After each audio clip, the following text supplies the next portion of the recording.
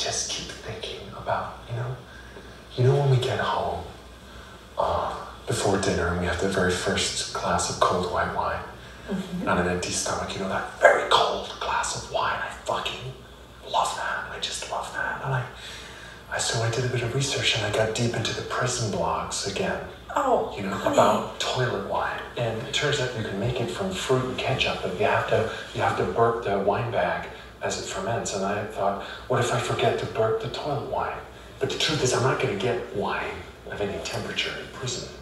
Shiv, there are no fine wines in prison. You don't get to choose what you eat. You don't get to say what you do. How late can I read? When is the lights out? I'm fucking terrified.